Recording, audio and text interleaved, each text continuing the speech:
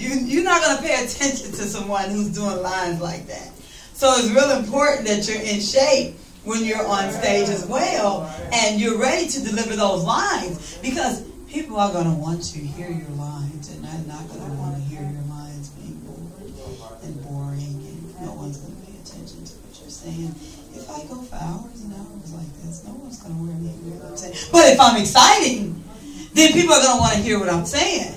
And because I'm catching their attention, I'm letting them know that I'm here and I understand that you're here. But if I just fall asleep, and I just don't give you any type of attention, I'm just here talking the whole time, it's just kind of boring. And you might fall asleep on me, but that's okay, because I'm still here, and that's what matters.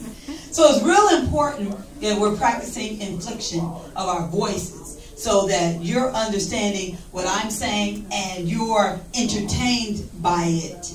That's what an actor does. They entertain crowds and crowds. It can be 5 people. It can be 500 people. It can be 5,000 people. It can even be 5 million people out in the audience. But you have to entertain those people.